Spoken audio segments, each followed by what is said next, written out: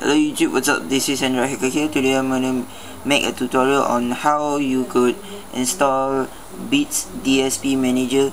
It's a DSP Manager mod into Beats Audio, and you have Beats Clarity and those kind of stuff you should know, because you have heard from XDA forum that there are a lot of Beats Audio, SRS, Dolby sound surround system, and etc.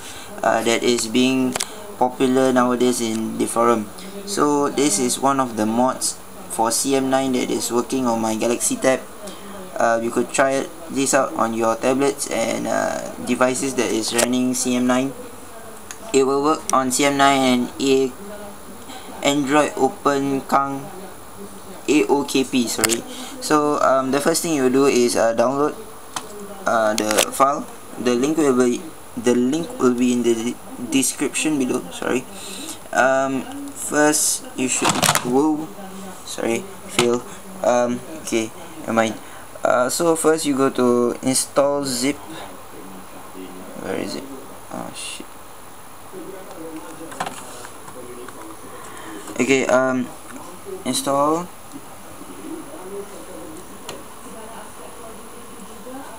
Find a file.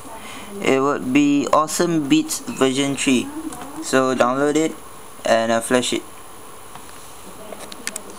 Should be fast. Okay, once you're done, reboot your device.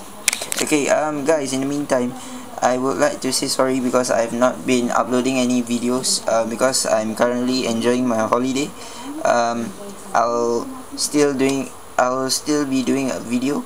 So hope you guys still waiting for my videos uploads, and always keep updated on Android news and stuff on the XDA forum. So this is one of the mods that I like and would recommend you guys to try that out. And I've reached 77 subscribers, so thumbs up to you guys who subscribe to my channel. I really want to say thank you, a big thank you to you guys who have been subscribing to my channel and watching my videos, and commenting down, asking questions, giving your opinions, and giving good feedbacks on my video. For this round, my zooming is quite good, as you can see, so it's a bit clearer.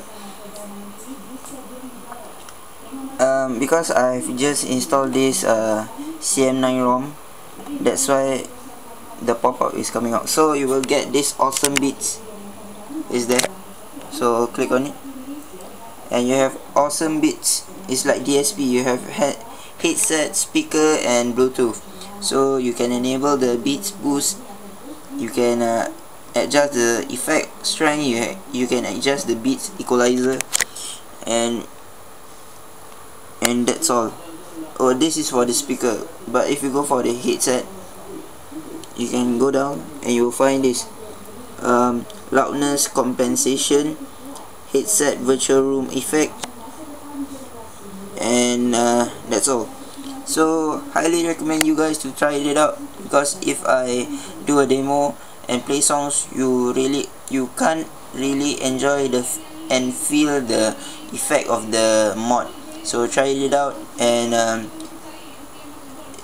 hopefully it suits you, for those of you who love music. So thank you for watching. This is Android Hacker here, signing off.